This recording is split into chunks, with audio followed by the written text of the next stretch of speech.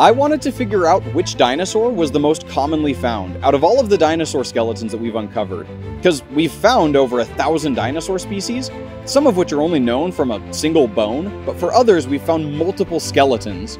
And out of all of those, my goal was to try and figure out which dinosaur skeleton turns up the most frequently in the fossil record. And you might be surprised by what I found. Just for reference, I want to show you some of the more famous dinosaurs and how many skeletons we found for each of those. T-Rex, possibly the most famous dinosaur of all time, has only had around 30 to 40 skeletons found. Stegosaurus has roughly 80 specimens found, so a little more than T-Rex, and Spinosaurus has a whopping total of 6 skeletons uncovered, but one of them was destroyed by a bomb during World War II, so now we only have 5 of them. Okay, so you can see that even with the famous dinosaurs, we don't usually find a lot of skeletons for any one species. Part of that is because of how rare it is for dinosaur fossils to form in general. In order for a fossil to preserve, the conditions need to be just right to permineralize the bones, so finding any dinosaur fossil is extremely rare, let alone multiple skeletons of one species. However, some dinosaurs did have better luck in getting preserved than others, so I'd like to reveal the top 3 most common dinosaurs that we found. But first, when I was making this video, a thought crossed my mind that if we found more skeletons of a dinosaur species, wouldn't that species probably be more famous too? Like, wouldn't more people know about it if we found hundreds of more skeletons of one dinosaur than other types of dinosaurs? It turns out though that that's not the case. In fact, I want you to comment below if you've ever heard of any of the top 3 most commonly found dinosaurs. Starting with number 3, Camarasaurus. Camarasaurus is a long-necked dinosaur from the late Jurassic period that lived in the western United States. Since its initial discovery in the late 1800s, there have now been over 500 specimens of Camarasaurus identified. That's a lot of skeletons, but it doesn't even come close to our second place finisher. Coming in at number 2 is Coelophysis.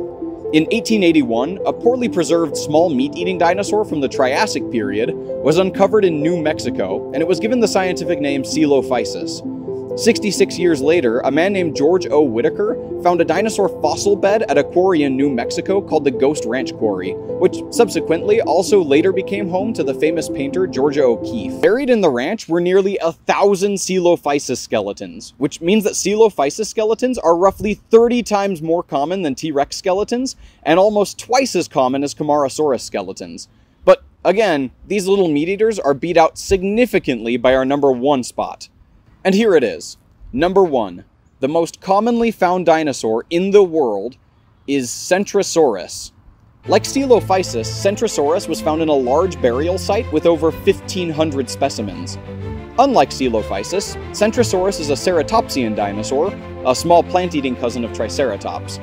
With roughly 1.5 thousand skeletons found, Centrosaurus takes the cake as the most commonly found dinosaur skeleton.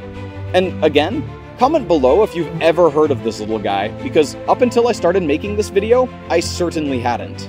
Before we end this video, I want to give a quick shout out to Triceratops, because in all of my research, I had a really hard time pinning down exactly how many skeletons of this guy has been found. Some resources said that roughly 50 skulls have been uncovered, one source said that 500 to 700 individuals have been found, and one source even said that roughly 2,000 individuals have been discovered. If the upper estimates are accurate on Triceratops, and if anyone can find any more reliable sources to support those numbers, let me know in the comments, because Triceratops might have to be moved up a little bit on my list. Well, thanks for watching, guys. I hope you enjoyed learning about the most common dinosaurs. Don't forget to like and subscribe, and if you have any questions, feel free to come on into the museum. Though, I've noticed that most of our viewers are from out of state, so it might be worth waiting to come in until you're on vacation in Utah. Or better yet, use the park as your excuse to come on vacation in Utah. Food for thought.